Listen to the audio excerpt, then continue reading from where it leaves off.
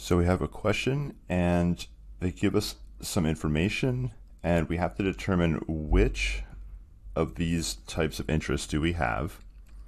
Now there's one important word in here, which is simple, describing the interest. So right away, there's only two choices in this chart, row 1 and row 2, that use simple interest. So we don't need to worry about anything below this compound interest, annuity. None of this is important for this question. So we have to decide how much, and we're going to be looking for total amount, but how many times is this interest going to be computed? This particular question, it doesn't say that the simple interest is not compounded. That's not the right word. It's not compounded, but how often is it computed? If it doesn't say the interest should be a yearly interest, so if it doesn't mention anything, you always default to yearly or once per year. And because of that, we have simple interest over time. There's 3 years in this question.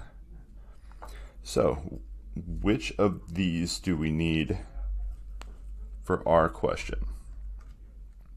So they give us the total amount at the end.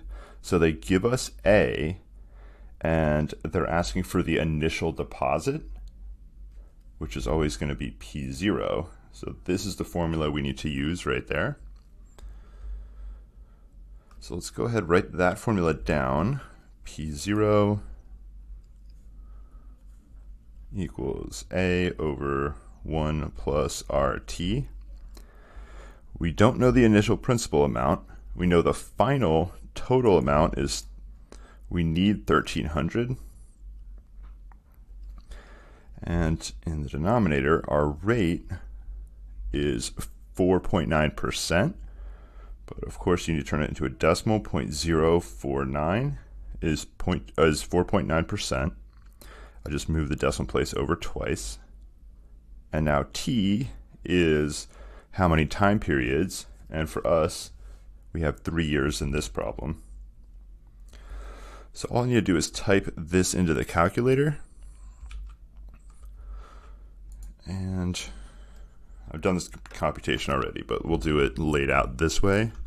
So if 1,300 in the numerator, and I hit the slash to get to the denominator, 1 plus parentheses 0.049 times 3.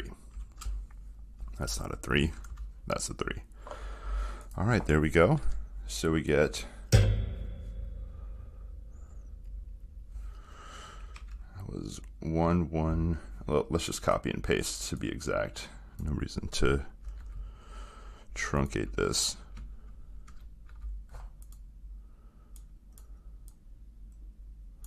There we go. Okay, so that's our answer right there. And let's check this. That's exactly what we need. Now the default rounding in all of the financial problems is to the nearest penny. I don't know why I wasn't thinking of that a second ago, but I don't need to keep all these decimal places. I just need the 0.39 because it'll round down to 39 cents. All right, the tricky part of most of these questions is figuring out what row you're on. Sometimes if it says simple interest, you're in one of the first 2 options, and you just have to decide how many times interest would be computed. If it's a one-time computation, you're right here. And if it's more than once, then you're going to be down here where we just were. You could, right here, if t equals 1,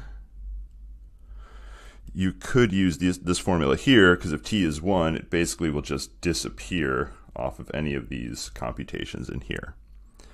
But it's not super obvious, but just remember, if the frequency of computing the interest is not stated, the default is once per year.